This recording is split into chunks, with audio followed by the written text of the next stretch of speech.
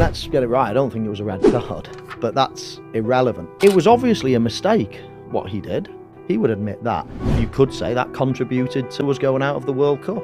I resent David making a decision to kick out on a player. Childish mistake, irresponsible mistake, whatever, however you want to describe it, it was a mistake that he made. So, of course, all of those things you think, cool, if he didn't do that, 11 men, we would have beaten Argentina. I'm absolutely convinced. We were the better team. We had to play for an hour or something with 10 men.